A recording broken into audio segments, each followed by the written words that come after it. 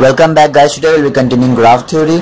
So today we will be continuing incidence matrix for a disconnected graph. So let us start. Let G be a disconnected graph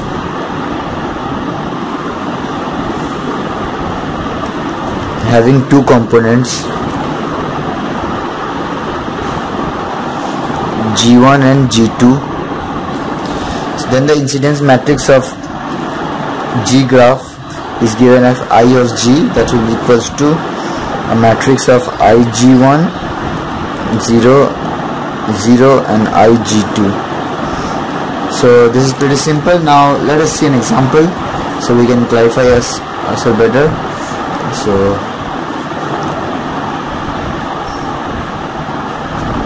I'm drawing any graph, any two graphs. So let us start from here. V1, V2, V3, here it is E2, E1, E3, E4, and this should be V4 and V5. So this should be E5 and E6.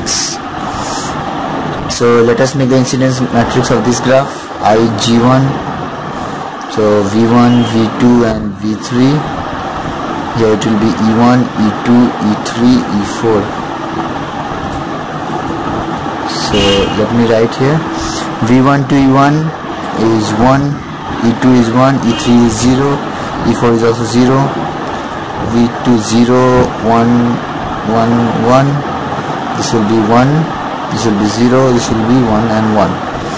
Now for this IG2, this will be V1, sorry, V4 and V5, this will be E5 and E6. So for this we have to recall it that the self loop should be 1, this will be 2. So V4 to E5 is 1, E6 is 2. So and V5 to E4 is 1, E6 is 0. So now we'll just combine all of them in one. So this will be V1, V2, V3, V4, V5, and this will be E1, E2, E3, E4, E5 and E6.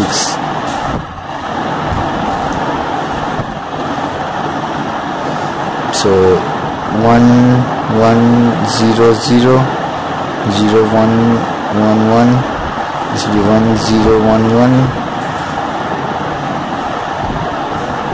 Sorry, this was for V3. Here it should be V4 and here it should be V5. And this will be 1, 2, 1, 0 and the rest all will be 0.